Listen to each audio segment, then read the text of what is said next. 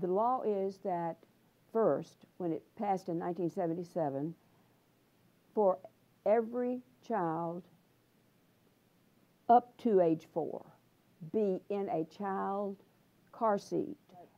They were to be in seats in the back seat facing rearward.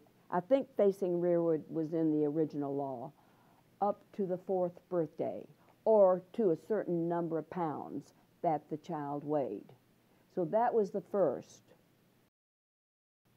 He got on that task force that the governor set up about highway safety, Governor Ray Blanton, and there was a man named Ed Casey, and he was in solid waste, in public health. He was not in safety or anything to do with public health, essentially, except solid waste. He had this idea that came out of the Bible, essentially protecting children who have no choice. And it was like something on the rooftops. It was a real interesting passage, and I got him to write it all out for me. So he said, you know, it'd be good if we could have a law to have children in car seats and require them up to age 4. So that's where the idea got started with Ed Casey and Bob, and some of those people. They presented it to the commissioner, Gene Fowinkle, public health commissioner. They had a committee. They voted it down 3-2. They didn't think it should be an administration bill, but they got the green light from the commissioner, Fowinkle. You do what you can. You have my full permission. You do any phoning you need to do. You get grassroots lobbying. Do what you can. Well, he presented it to the Tennessee Pediatric Society, and John Siegenthaler, who was the publisher of the Tennessean, was at the meeting. It was a dinner meeting, and the next day he came up to us and said, come see me at the Tennessean. I want to endorse this. I want to promote this, because he liked it.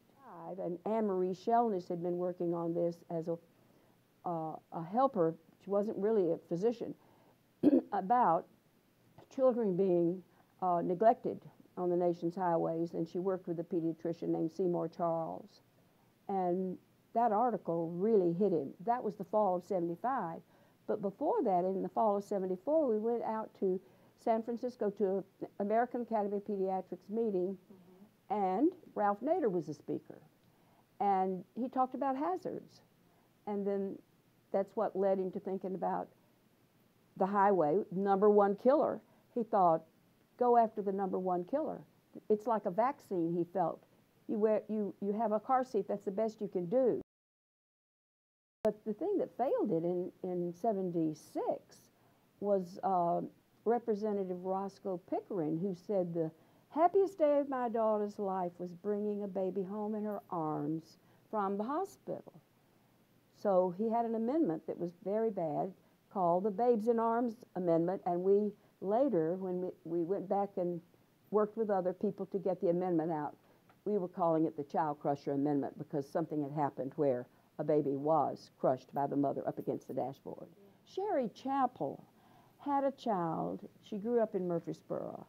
She had a child in the back seat, in his car seat, and a sleepy driver came and hit her on Manny Avenue, right here in Murfreesboro, twirled her car around. When she came to a stop, the little boy, a toddler, like 18 months, 15 months, was crying, which is a good, happy thing to hear. He was not hurt.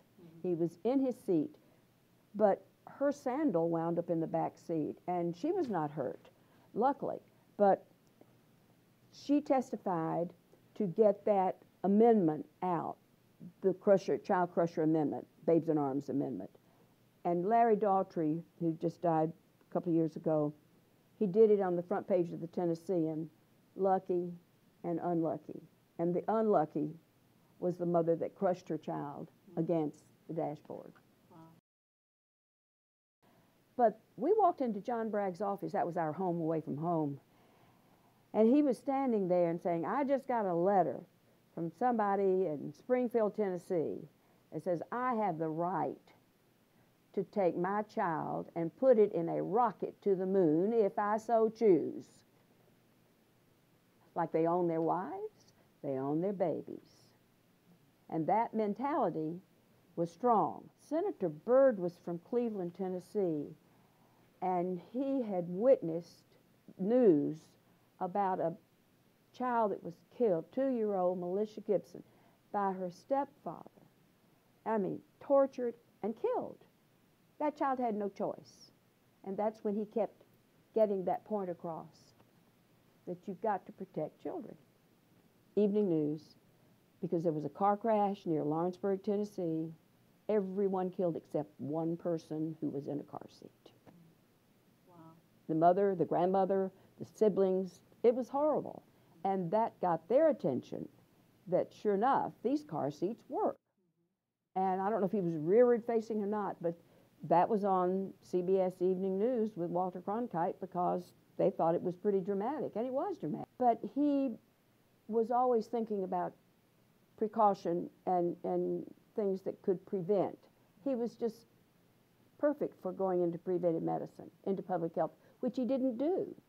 He went into virology, and he went to Sweden to do newborn physiology, and he came back and he was doing that, and we went to Chapel Hill, we got married, and he was doing research in virology with guinea pigs and hamsters and giving them viruses, and he didn't like that. I mean, he just wanted to be a clinical pediatrician more, so he practiced almost 3 years here in Murfreesboro alone, and that was not going to work. So he got into public health, luckily.